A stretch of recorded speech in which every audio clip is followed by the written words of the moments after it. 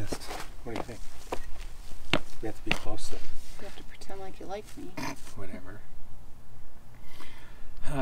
Go ahead.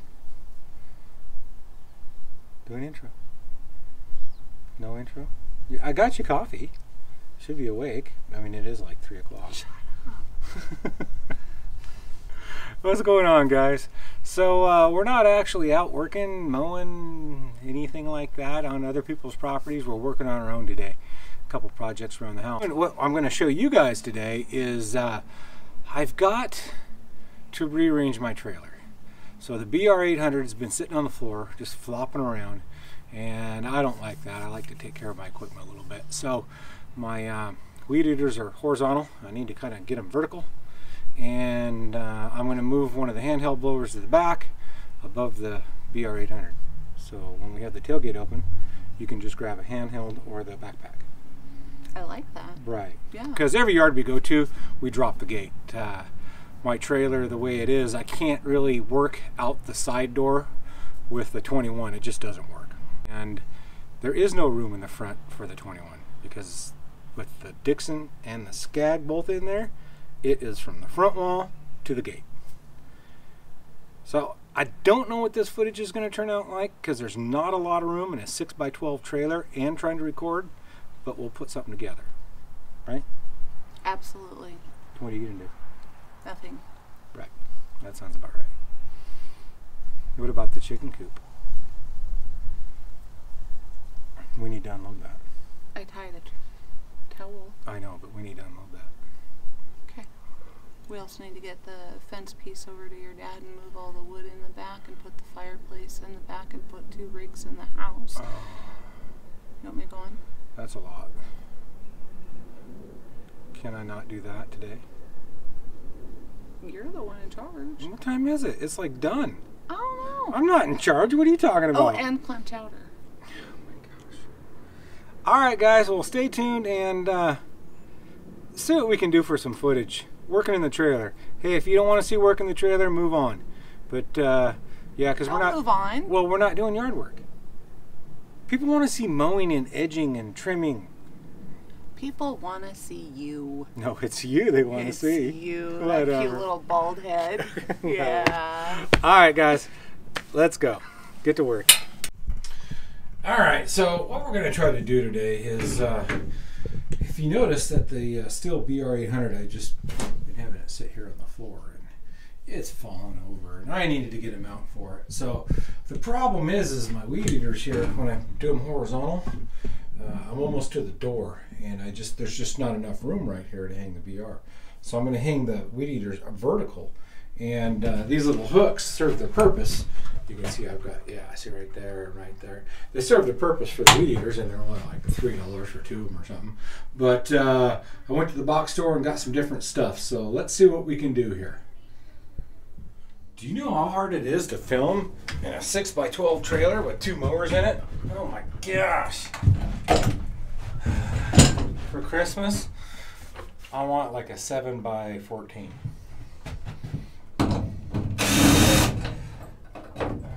These are just held on with self-tapping screws because I have these metal rails.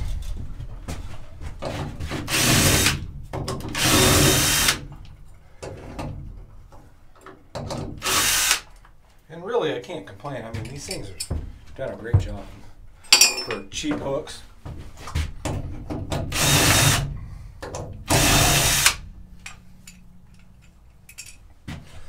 And I will use these for something else. Okay. So here's my problem, and I don't know how much you guys are going to pick up because there's only 6 feet here.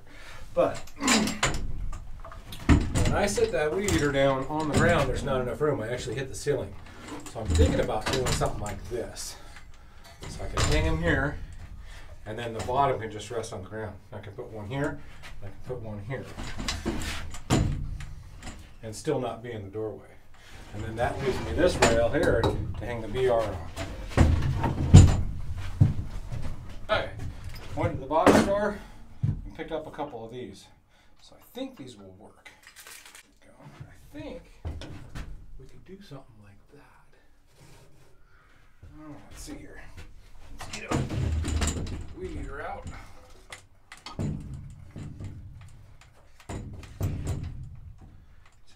that would work, wouldn't it? Stick out a little further than I wanted, but man, that gives you some room though. I like it. The bottom just rests there. It's not going to fall on. Might do that now. Just like that. I like it. You know what else I could do? I could take one of these down here, one of these hooks, and put it down here for something to sit on. So I could do that. I might just do that, and then it'll stay right there, and it won't come off. What I don't want is the carburetor down, because then it floods out and then it plugs up your carburetor, or your air filter. It plugs up your air filter. That two-stroke oil stays in your air filter, and a little bit of dust, and it plugs right up. All right, let's try the other one. All right, let's see if we can get the second one on here now.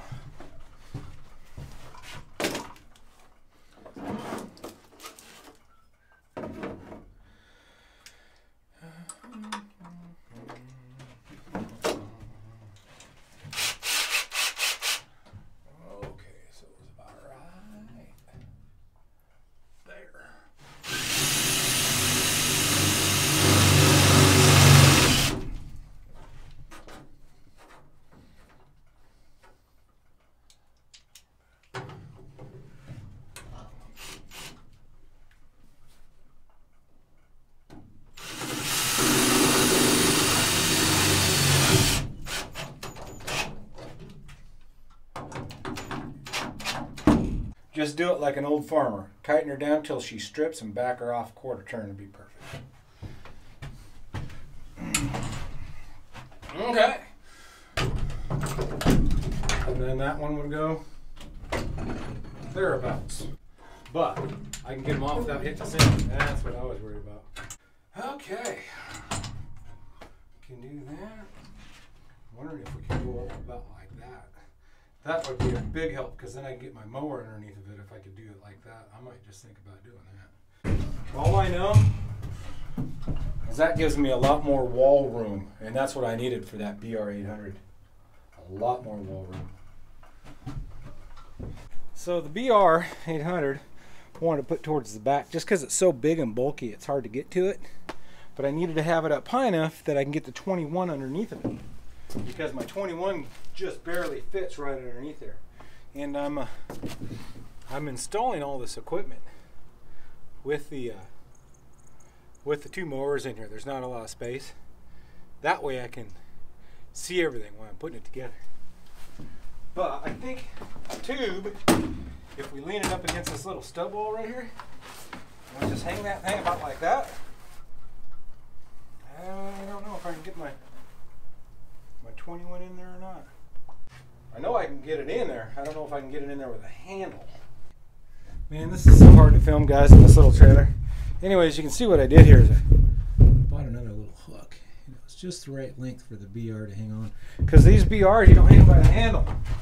They hang off this little thing in the back. Right here. They hang off right there. So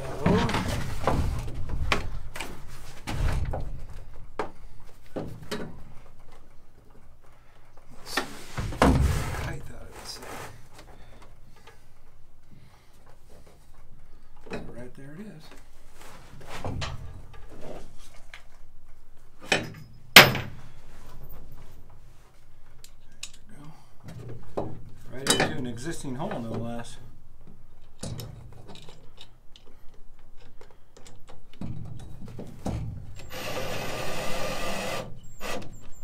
Okay, now I don't have to sit there and hold it.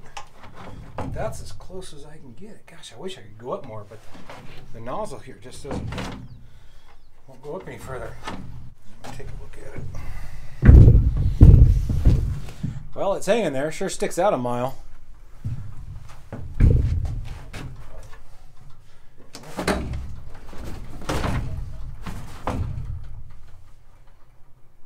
Huh. I'm not so sure I like that. I need a wider trailer, a longer trailer, and a taller trailer.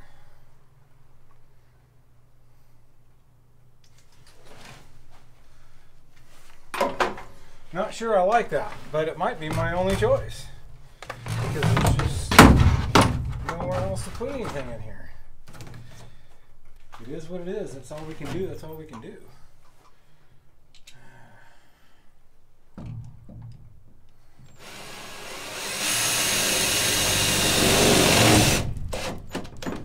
You know, I guess perhaps if I bought some real racks, it would probably help. But this is what we got. So that's what we got for now. Let's see if I can show you guys just how tight of a fit this is. So there's the nose of the Dixon up against the front wall, right? Then you have the Skag butted up against the Dixon. And you can see how it's enclosed around there. See how it's butted up right there? And here's this is the latch that the clamshell sits on. And so that's the Dixon butted up against it, or the Skag butted up against the Dixon. And I have that much room, about maybe 6 inches from the back of the Skag to the door. And then width-wise, you can see clear up there, the deck of the Dixon is nearly touching the exterior wall. The deck of the Skag isn't quite doing that, but I usually have the Skag over just so I can get past this right here when I pull in. And then I have this much room over here, which I have to fit a 21-inch mower in. So let me scratch my head here a bit and make sure this is all going to work. What a pain in the butt. Alright, I think we finally got the right combination here. So let me show you what I've done. Get out of the sun. So I've got the 2 weed eaters and the bottoms up going hooks down there. Let's see if I can show you. See the hook? See, that holds it. That one I had to do a hook with an extension because the curve shaft sticks out a mile. But anyways, and then I took one of the 2520s and I mounted it back here because we always drop the deck at every yard, and you used to have to crawl up front to get at the handheld leaf blower if you didn't want to use the backpack. So I mounted that one there. There's the BR800, the 2 eaters, and the 21. Now I'm going to show you how I get the 21 out of here. Okay, so let me show you how I get the 21 out of here now. You have to grab the handle, push it underneath the BR, roll it back, and then you can wheel it out. And to put it in, it's just opposite. Push it down.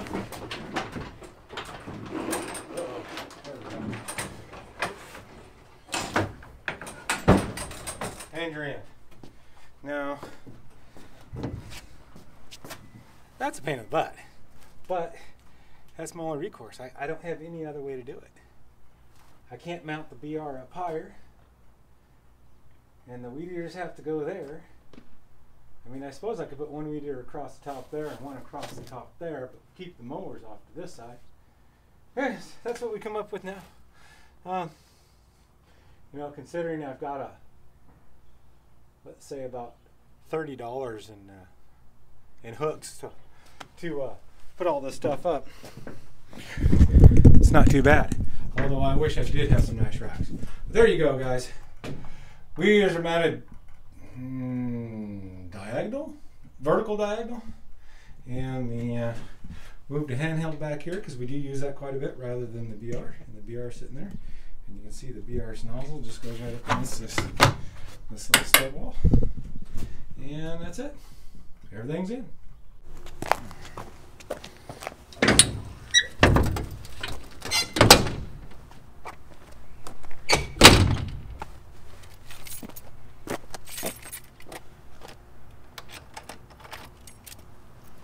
Done.